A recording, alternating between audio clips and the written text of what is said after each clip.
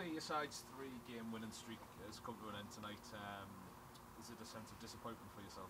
Definitely. I thought we were more than matched him tonight, but the last 18 minutes, I think it was, obviously when they scored the second goal from our possession, our mistake.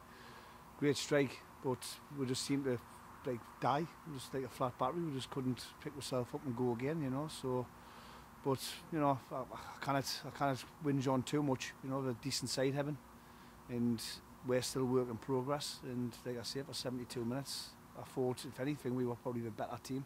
But good teams punish if you're going to make mistake after mistake, and that's what we're doing. We're giving the ball away far too cheaply tonight. Yeah, the second and third goal, it was a bit of like a lapse in concentration from your side. Yeah.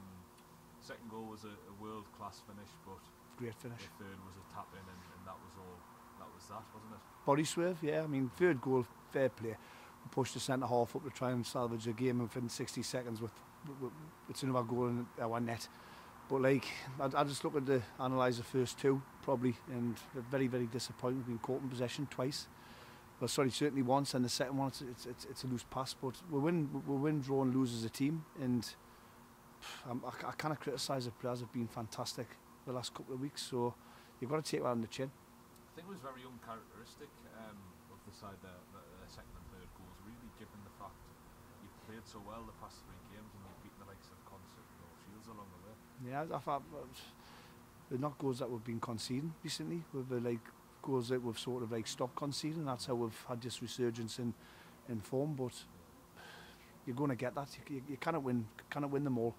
And if somebody had a say to us, you'll take sort of 9 points from sort of Hebburn, Concert, in North Shields, and obviously Ashton would have took that all day and all night. So, like I say, we're still a work in progress, and we'll learn from that. You said you feel the sides matched them for 72 minutes. Does that show how far they've come in recent weeks? No, we've got a good team. We've got a good side. I've said it for weeks, and I said before tonight, didn't want to come here and be a sideshow, and I think it's a harsh scoreline, if I'm being honest with you. And if we had have sort of just seen that last 18 minutes out the way I would expect we do, then we'd probably be on a different conversation. But like I say, I mean, we're still work in progress. So we've got a good team. We have come a long way, but we've still got a long way to go. North Shields next up on Saturday.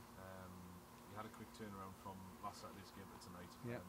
What will you be doing to work on this performance tonight to make sure you get back? Get back to basics. Get back to basics. We've rested 1 or 2 tonight, and then we'll